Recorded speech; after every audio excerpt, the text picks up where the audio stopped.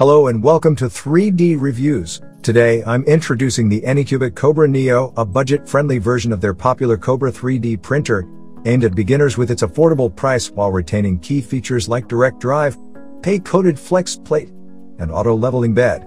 The only noticeable reduction is the replacement of the touchscreen with a smaller 2.4-inch color display controlled by a knob, which results in a significant saving.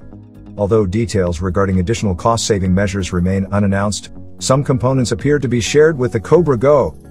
Despite the modifications, the Kobra Neo's performance is impressive, featuring a quick setup process, reliable direct drive, and direct automatic bed leveling.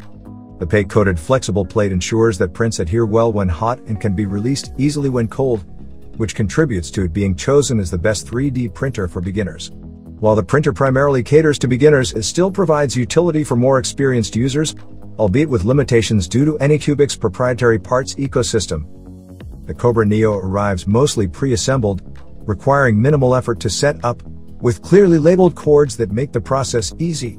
The bed is leveled automatically via an inductive sensor, which simplifies calibration, although manual adjustment of the Z height may pose a challenge for some users. Loading and unloading thread is straightforward, thanks to a direct drive setup conveniently located at the front of the machine.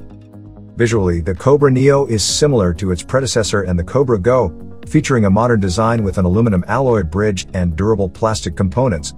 Worth noting is the continued use of pay-coated spring steel plate, which provides durability and ease of use.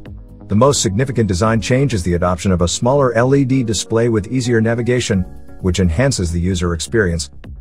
The printer includes basic tools and materials, as well as a quick start guide and a preloaded microSD card containing the necessary files and software.